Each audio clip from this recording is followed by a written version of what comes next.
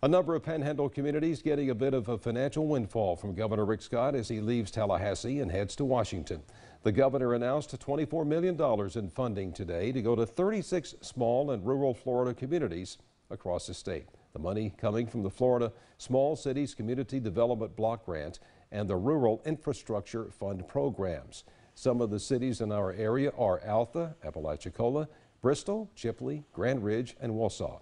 The towns will use the grants to fund economic activities, infrastructure improvements, and housing rehabilitation.